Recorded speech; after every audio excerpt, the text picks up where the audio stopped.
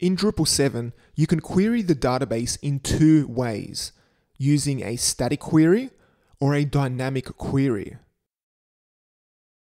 A static query is the simplest of the two.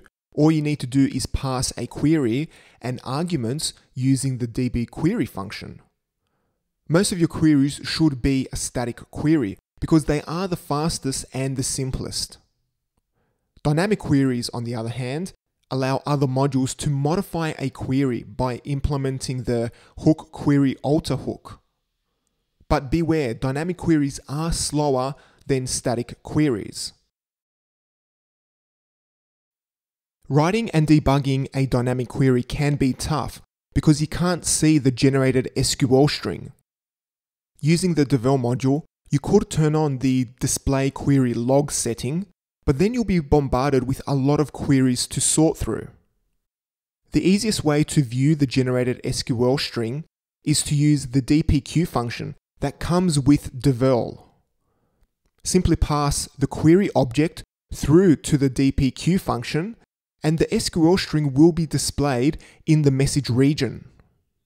However, the function only works for dynamic queries that use the dbSelect function. Let me now demonstrate how to use the dpq function. Here, I have a basic module with a single menu item and a callback function. If I go to www-example, it will simply display whatever is returned in this function. Let's paste in a simple dynamic query. All it does is query all nodes, which are articles.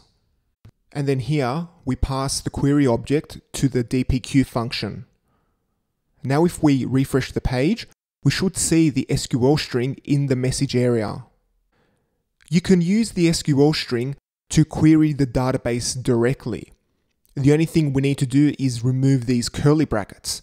They are added by Drupal's database abstraction layer. Let's do that right now. I will copy the query and open SQL Pro, which is an open source MySQL database manager. If you use a Mac, I highly recommend this application. Click on Query and paste in the SQL string.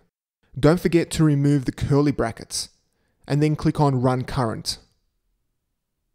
We can see our query results in the table below.